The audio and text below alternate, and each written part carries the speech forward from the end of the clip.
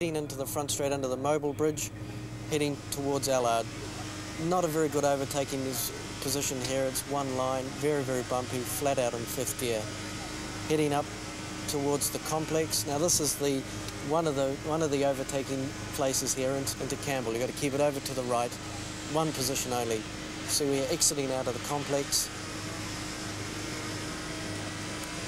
Through Seagrove, bit of a bump there, tends to throw the car into an understeer situation. Heading up towards Noble, flat out in fifth gear, on the limiter, cars kicking and bucking, up towards Goodwood.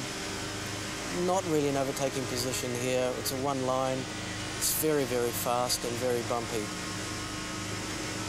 Heading along the back towards Church, once again bumpy, into sixth gear, down towards Church, back to fifth.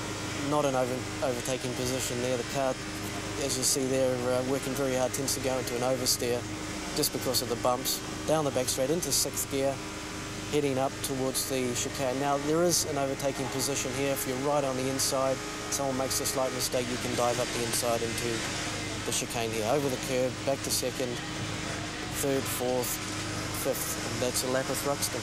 A lap of a